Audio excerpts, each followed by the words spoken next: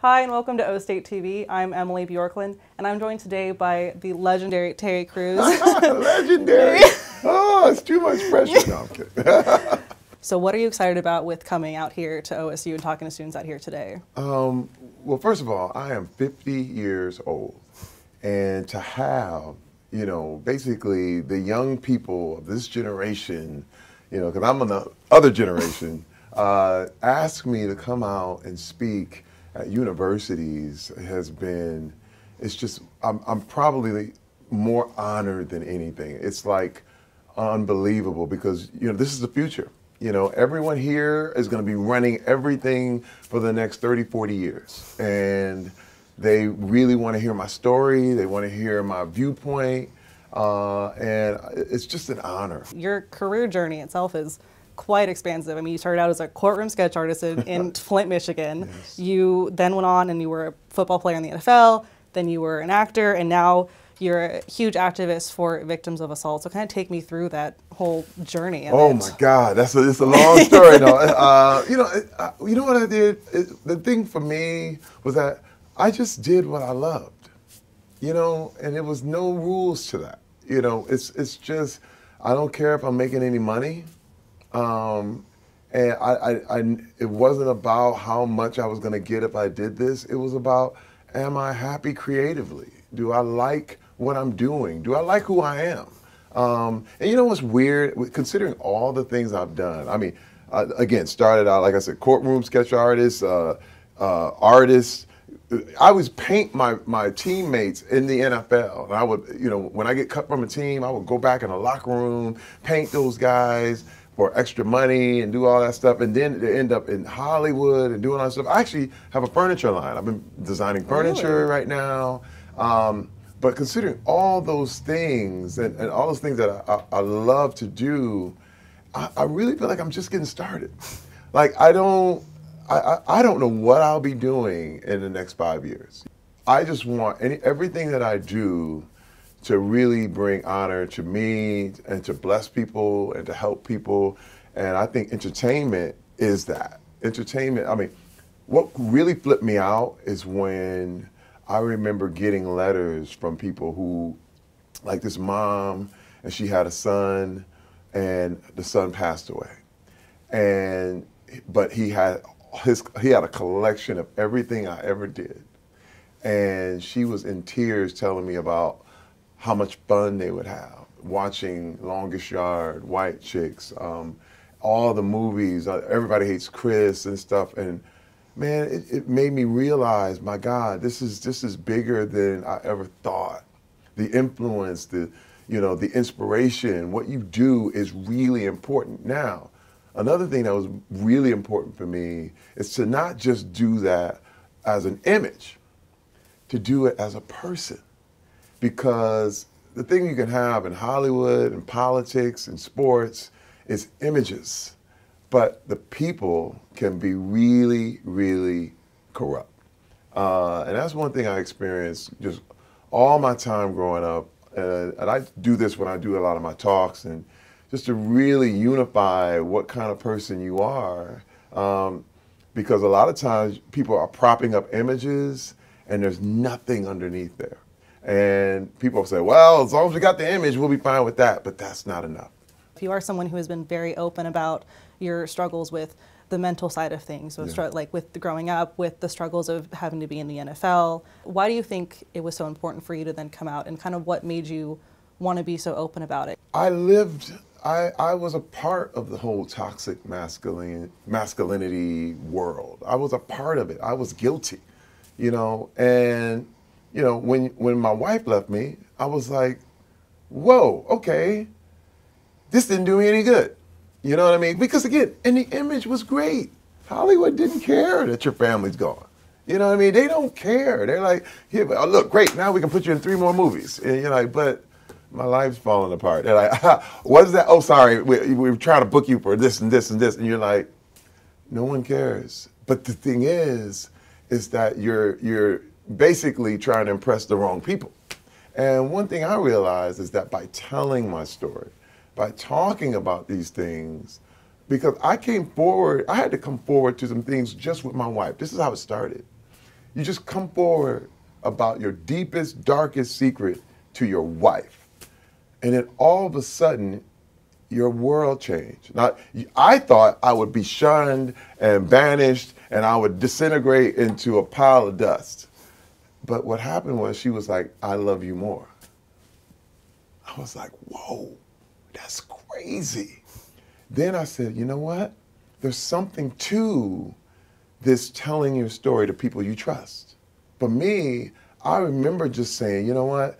This is a problem that I see, that guys and men especially never share their heart. They never share the things they've gone through. I had an addiction to pornography, and I remember I went on Facebook Live. Facebook gave me the app early, and they were like, hey, Facebook Live, it'd be great. You know, you go out there and have some fun and make some jokes. And I was like, I'm addicted to porn. They were like, holy cow. Everybody was like, what is happening? Look, Facebook Live went crazy. It went viral. All the media wanted me on their morning news, GMA, Today Show, The Talk. All of them wanted me on the next day. I was just like, look at my Facebook Live. Again, you think you're going to disintegrate. You think everybody's going to be looking at you like you're crazy. You know what I got? People were like, me too, man. I got that problem. I got that issue. I had major celebrities come up to me like, how'd you beat it, dude? I'm going, dude, we are not telling the truth here. And then I realized, you know what? If anybody's going to tell, and then I started looking around like, you know what? If you look around and you realize there's something that needs to be done, and you look around and you're the only one standing there, it's probably got to be you. You know what I mean? And I realized this is something I can do. This is one thing I can do to make the world a little bit better, is tell my story. And it never helped me more than what happened to me in 2016 with my former agency. Because for some reason they thought, oh, this is something he's going to be quiet about. And they couldn't have been more wrong. So because of you being so open with that and being able to share your story, you were included in that 2017 Time Magazine Person of the Year group. What was that like? First of all, the women that came forward, they were my inspiration. When that whole Harvey Weinstein scandal broke down, what was making me angry and really motivating me and inspiring me was the fact that so many men all over social media were calling these women liars, were calling them prostitutes, basically. And they were saying they just wanted a payday. And I was going, okay, but I didn't come forward with that information simply because I wanted to work, just like they did. But I had been through enough therapy and been reading enough and been working enough on myself through those years to understand, don't be shamed. I will not be shamed. And repeating that statement over. I remember going on the red carpet. It was GQ Men of the Year party, and it just came out, and I remember feeling like, because the temptation is you feel like you want to go into a hole. You want to grab your hat, because this is the thing. Many people who've been through this, they're shamed, and they're dogged out, and they go into this hole, and they never come out. And I knew to reverse that because of my therapy, what I had read, and what I knew. It was like, the temptation is to be silent and quiet. So now you must be vocal and out there. That was hard. So is that why when you really emphasize this term toxic masculinity, it's so important for you to keep this conversation going? Yes, it is valuable.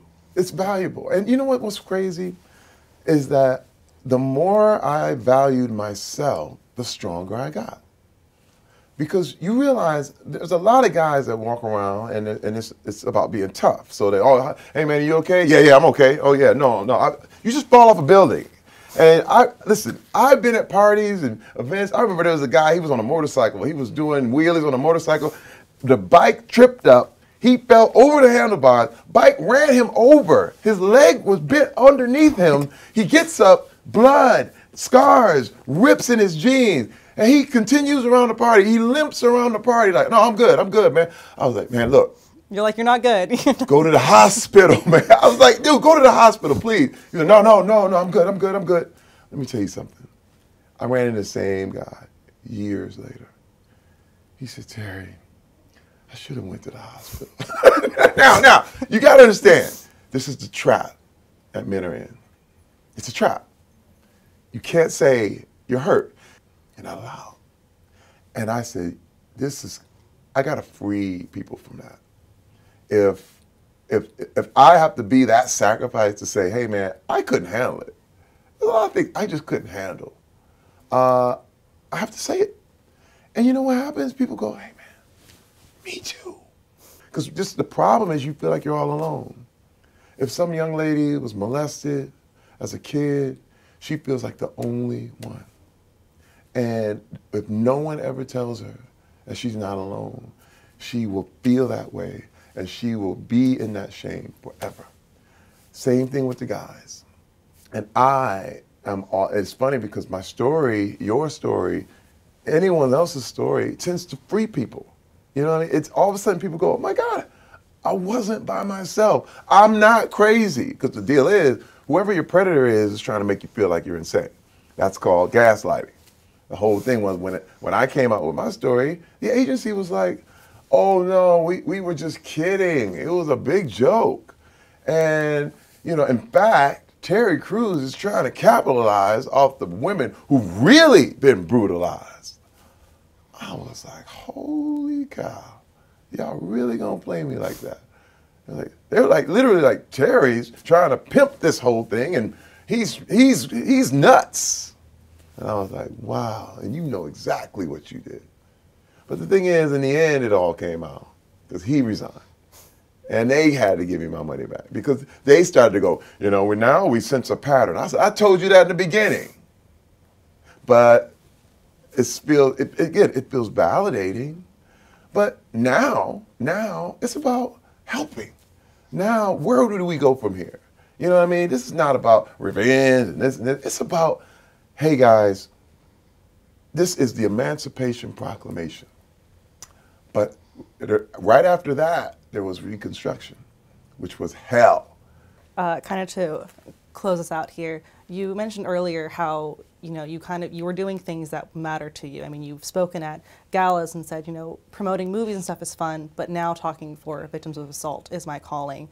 So what can your advice be to, you know, this young generation of us that are in our early 20s who we may have these grand ideas of the things that we want to do, or we may have this calling, but it's the idea of, well, we need to graduate because we need to have a paycheck ready for us. And we need to go for things that are going to make us the money, not because that's the fun thing to do, but that's because that's the expectation for us to do. You know what? This is the deal. What happens is and this is my advice to the young generation, is that don't think too big. And this is what I mean. Think big, but you got to start small. It's the little things. It's not, I have to jump up and stand up in front of 100,000 people. What it is every time you sense yourself being treated as less than a human being, kick back. Like, don't let anyone ever treat you as less than a human being. Soon as you demand you be treated as a full-fledged human being, you're an activist. You're not saying you're better than anybody. You're not saying you're worse than anybody. You're just saying, excuse me, I'm standing here. Excuse me, you can't step over me. Well, thank you so much for taking the time to sit here and talk with us. And thank you all for joining us here on OStateTV. I'm Emily Bjorklund, and we'll see you next time.